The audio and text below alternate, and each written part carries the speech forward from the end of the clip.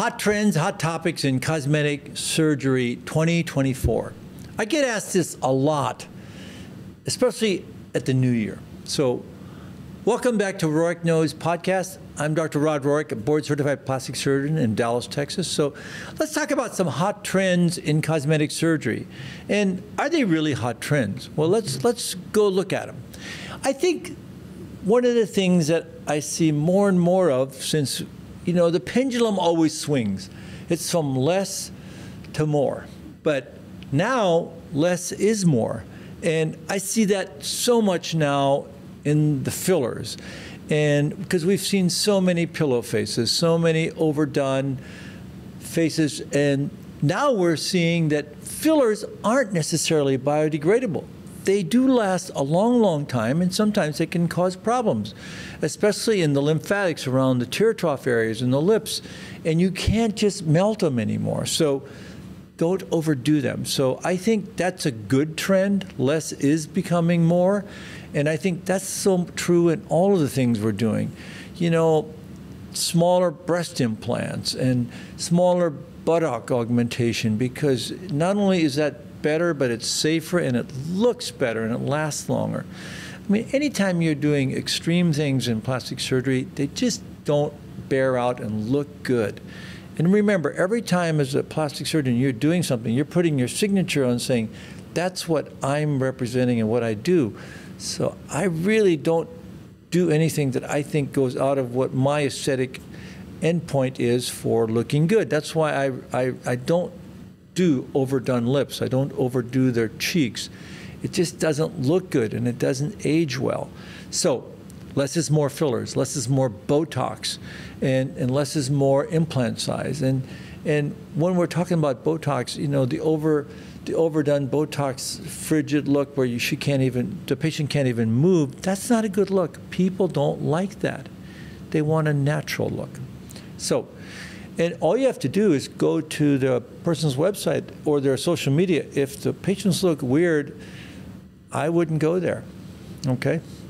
And the corollary of that is the refined natural look, and that goes now also with breast surgery, and also as a rhinoplasty and facelift expert, people want to look natural from their brow, their eyes, to their lower face and neck, and that's why I like to rejuvenate the face with their forehead, eyes, face, and neck, and even their nose in one sitting if that's what the patient desires. And I think that's important because it gives them a more natural look. As you can see from these patients, it gives them a natural look and appeal versus piecemealing and doing just the lower face or just the eyes. I think in a patient that's in their 50s, you may want to consider doing all of those because it gives them a more natural, youthful look.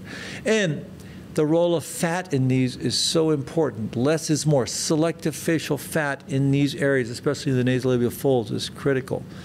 And buccal fat is overdone, so I say no to a lot of buccal fat removal. Smaller breast implants, yes, especially in patients that really, really are petite, because otherwise you're never looking at their face, and that's not a good thing. And you want to just make it so that it looks good and natural on them. And then a safer and smaller buttock augmentation done subcutaneously. We've really worked hard to make sure it's safer, and in doing so, buttock augmentation has also become smaller, and it looks better, and it ages better. Now people that had the big buttock augmentations, they're taking out that fat, and that's not an easy thing to do. Just like trying to take out filler, that's not easy either. So more defined, high-definition liposuction, that's also critical.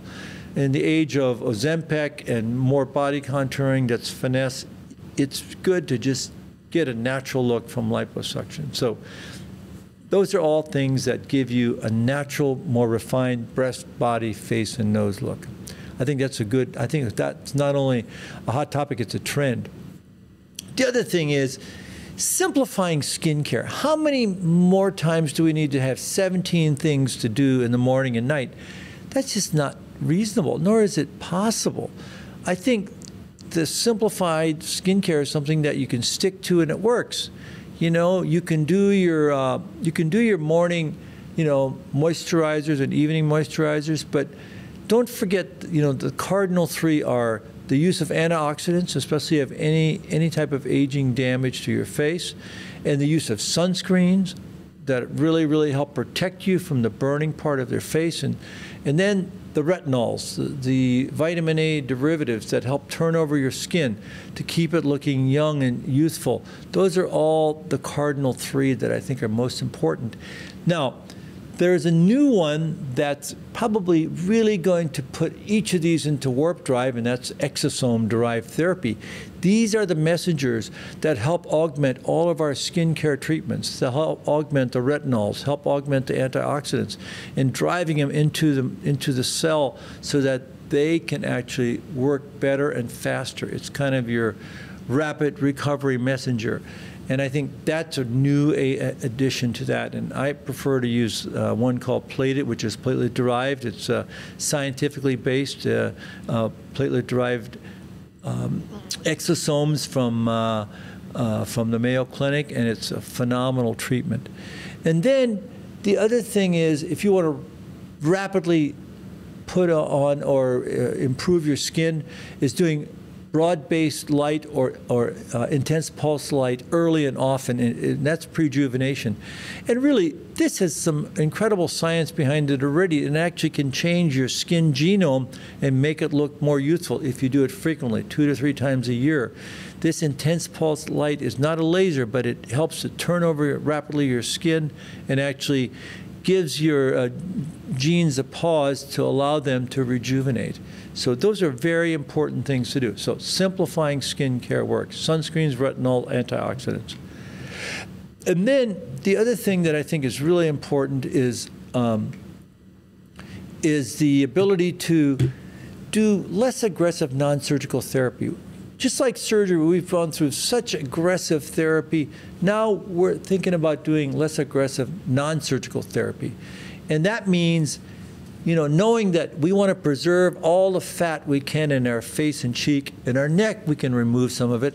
So you have to do more refined microneedling, and you can use the power of microneedling to drive the exosomes or any other skincare products into the deep dermis.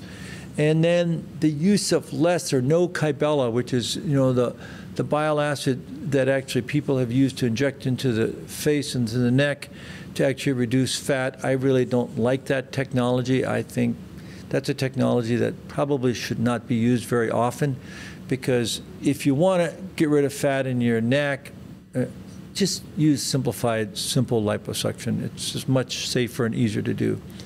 And then less Botox. Now, we have refined the art of Botox so much in the past 2 decades that we can precisely correct mandibular or masseter hypertrophy. We can inject these areas. We can inject along the platysma with microtox.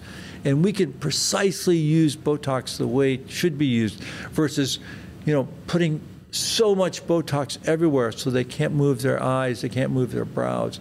So more refined use of Botox, and that means the injector better be good. So find someone who does this frequently and have them explain to you exactly what they can do for you and what you want done. And then less filler. Now, we've talked about this before, but I will tell you that it's important to put less filler into the face because it's much more long-lasting than we think, and it has to be precisely placed by an expert injector. So less is more. There's many different types of hyaluronic acid fillers. Some are high density, they need to go higher particle, they need to go deeper, and some are more superficial and they're more elastic because they actually allow you to have more expressive aspects to your face. So that's why you need to go to someone that understands the rheology of all of these hyaluronic fillers, and you can put the ones in that you need in the right places. And treating deep more than superficial if you're doing non-surgical therapy. And what I mean by that is if you're doing radiofrequency like Morpheus, which is excellent, use it very superficially in the face so you don't, in the face itself so you don't get fat loss. And then in the neck you can go deeper below 3 millimeters, and that's where you do want to get both fat removal but also collagenesis to tighten the skin. So less aggressive non-surgical therapy is really important. And then last is just things not to do. And I'll sum it up by saying, don't do crazy stuff.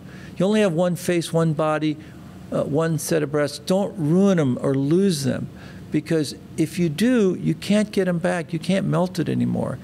And don't do thread lifts and fox lifts and all these crazy things that make people look weird and different.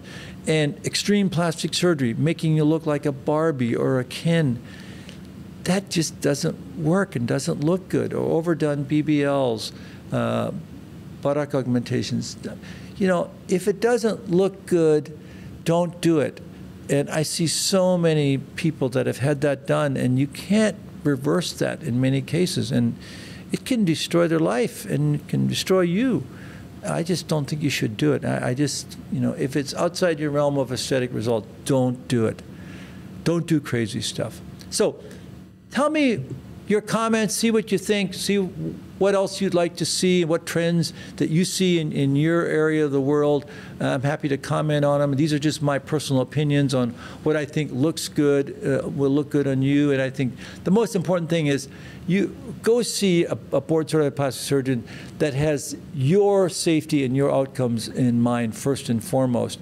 Look at their website, go see them, go see several plastic surgeons and see someone that listens to you about what you can do and what you cannot do. And be safe. Have a great one.